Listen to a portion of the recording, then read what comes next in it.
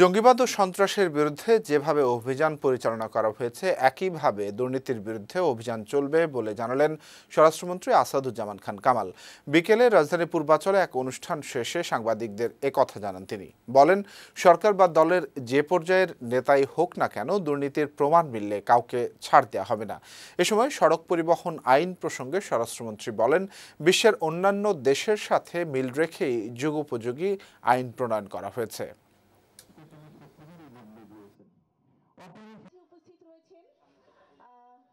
তদন্তের মাধ্যমে যার নাম চলে আসছে তাকেই জিজ্ঞাসাবাদ হচ্ছে। চলমান প্রক্রিয়া এটা আগের থেকে চলছে, এখনো চলবে।